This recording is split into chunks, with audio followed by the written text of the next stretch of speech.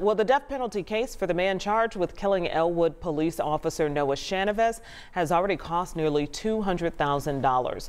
According to our partners at the Herald Bulletin in Anderson, Madison County has already spent more than $195,000 on the case. Now, most of that went to public defenders for the suspect, Carl Bortz II. He's accused of killing Chavez in July of 2022. And last week, the county council approved another $500,000 to cover expenses from the trial. Now, in the end, it could cost more than $1 million.